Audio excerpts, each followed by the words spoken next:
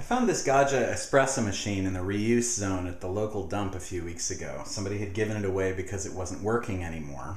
And I decided I would learn something from taking it apart and see maybe I could learn how to fix it. Maybe I just would learn something from figuring out and failing. And I took it home and I cleaned it up and got it all working great. It was just full of boiler scale and it needed to be taken apart, cleaned, broken down, and fixed all up. And everything worked great for a couple of weeks. And then this morning I found out that, I got up to make some coffee and found a problem.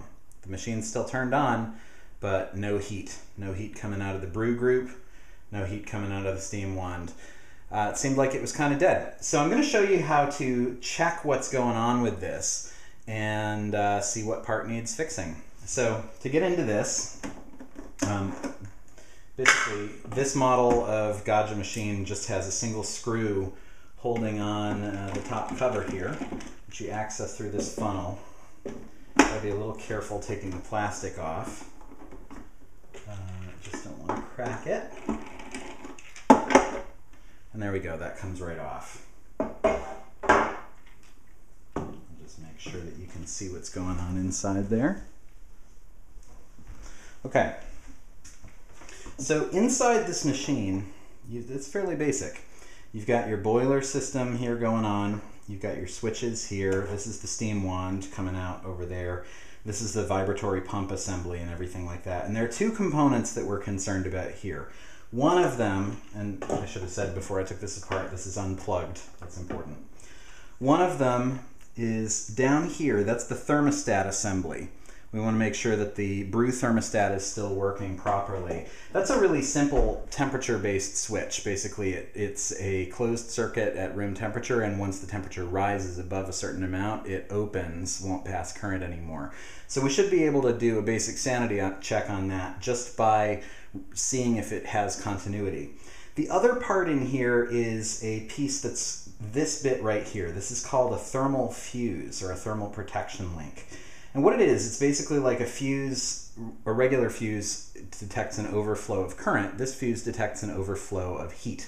And again, it runs fine and passes current most of the time until it's gotten overheated, and then some things melt inside it and it won't pass current anymore. So between those two things, those are the most basic and obvious things that suggest what's going on with my coffee maker. And we can test them with a simple basic multimeter. This one's a digital one, but anything will work. This one's convenient for that because it has a continuity function where it'll show that there's no circuit, but if I join these, I get both a reading and I get an audible signal, which is really nice for this. So the first thing I want to test is that thermostat. And I'm going to do that just by backing these clips off a little bit here so that I can get a probe in. And I only really need to get one of them off. I'm going to go in there. Polarity shouldn't matter here. So I'm probing one side of the thermostat, probing the other, and I get continuity. So that suggests that my brew thermostat is fine, that that's not our problem here. And so the next thing that I'm going to look for is this thermal fuse here.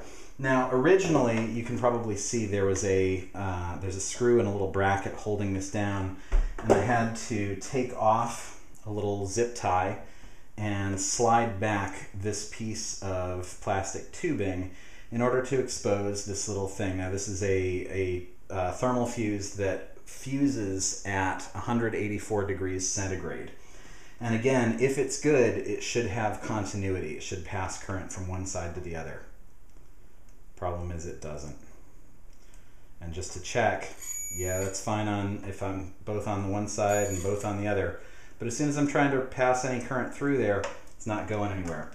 Luckily, this is a cheap part, so I'm going to order myself a new one and I should be back up and running. Thanks for watching.